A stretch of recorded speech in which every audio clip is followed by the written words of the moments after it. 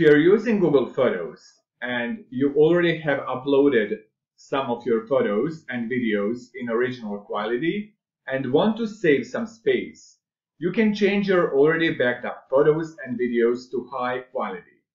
Keep in mind that this setting will not appear if you don't have any photos in original quality. To compress your photos from original to high quality, on your computer, go to photos.google.com/settings, or in the top right corner of Google Photos, click on 3 horizontal lines, scroll down and click on Settings. From original, change it to high quality, free unlimited storage. Click Recover Storage, confirm with Compress, and again click Compress. Your compressing photos and videos to high quality will automatically start, which will save your storage quota.